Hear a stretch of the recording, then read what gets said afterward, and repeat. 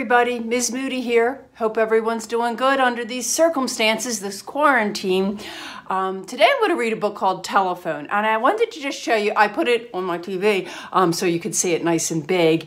And this right here, this is what's called cursive. We're learning printing, you know, your letters, and this is cursive, and it's in wire. And there's something I want to talk about with this book. This book, Telephone, is talking about old-fashioned kind of phones like this one that Miss Moody has. This would go on the wall. You would dial this way, and it has a cable, and it's used by telephone wires, where now we use satellite technology in the cell phones. But I just want to show you, this is kind of an old-fashioned phone that we used to use. It would, like I said, it was on the wall. Hello? And just one more thing about this book. It reminds me of what was called Whisper Down the Lane, and if we were in the classroom, we would play it. It's where one person would whisper, like, I don't know if you can see on my screen, this says peas, and the other person thinks it's bees, this person thinks it's knees, this person thinks it's cheese, and this person thinks it's fleas. It's that whisper down the lane where people just mishear, and it starts off with peas and ends up with fleas. So you'll see this this kind of game in our story.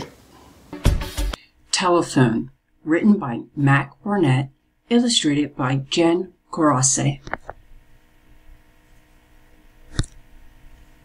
Tell Peter, fly home for dinner. Tell Peter, hit, pop, flies, and homers. Tell Peter, prop planes are for flyers. Tell Peter, put your wet socks in the dryer. Tell Peter, rock stars are admired. Tell Peter, crocodiles are bad liars. Tell Peter, lobsters are good hiders.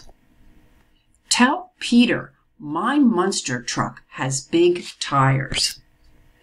Tell Peter, I'm too high up on this wire. Tell Peter, something smells like fire. Tell Peter, there's a giant monster lobster named Homer. He smells like socks and he breathes red fire. His eyes blaze like stars, and he rides a crocodile that flies, and he comes to the wire.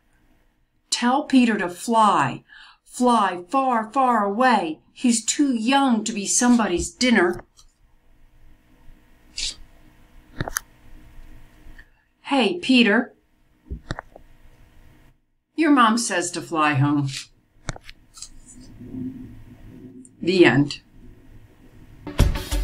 Old school phone wants you to have a safe time during this quarantine, and we will get through this. We are all